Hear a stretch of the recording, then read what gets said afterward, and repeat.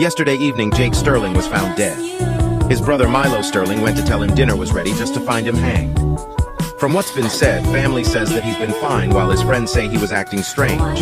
His brother said he spoke to his ex-girlfriend outside, then came back inside upset and distressed. Police then spoke to ex-girlfriend. She states they were just friends. They talked about the music club that Jake was a part of and that's why he was upset. Police spoke to the music club. Haley Austin said that he wasn't the nicest at the time and was acting distracted all the time. The rest of the club said the same sort of things. Alexander Wickham, another member of the club and Haley's stepbrother, states that he was not a nice boy and was just a bully.